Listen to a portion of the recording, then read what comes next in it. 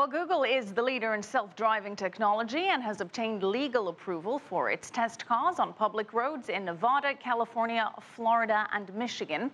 And other testing by other companies is taking place legally in other countries. So how long before we have fully autonomous vehicles that can legally drive on public roads? To help us answer that, we're joined by Bryant Walker Smith. He's the assistant professor in the School of Law and in the School of Engineering at the University of South Carolina, and chair of the Emerging Technology Law Committee of the Transport Research Board of the National Academies. Bryant, thanks for joining us tonight. It's a pleasure.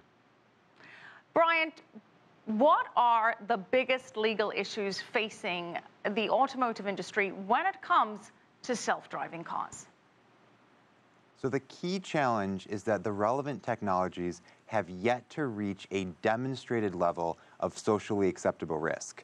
That's a mouthful. In other words, first, how safe do these need to be? We have not yet defined that. They can't be perfect, but hopefully they will be better than the average human driver. What is the precise metric? Once we've established that, how is it demonstrated? What does the law require to be shown in order to establish that a vehicle is sufficiently safe? And then finally, once we have that threshold, how do we get the technologies reliably to that point? Because they're not there yet. So it's a technical, legal, and social challenge that we still face. Well, Bryant, already some self-driving technology is very much available, very much legal, and fitted standard on many cars.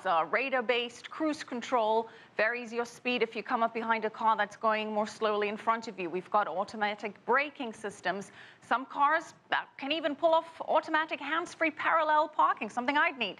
There are no legal issues there. So is this not just viewed as an expansion of those technologies? In many ways it is. The incremental approach to automation, having the computer do more and more and the human driver less and less, fits very comfortably with the existing legal regime.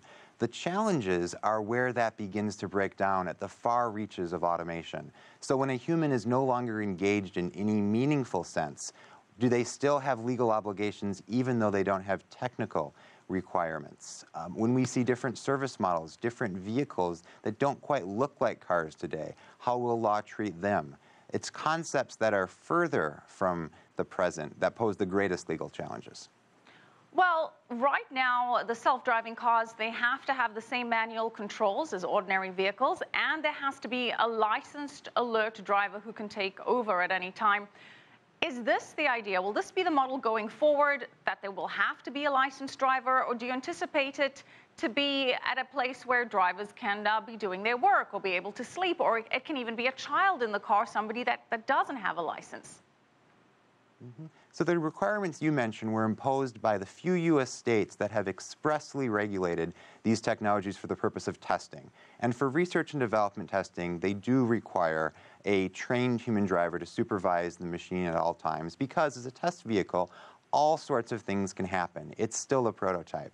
In the future, the technologies are going to drive that. So some technologies may still require limited human engagement, a human to be ready to immediately resume driving, or perhaps resume driving within a few seconds if required.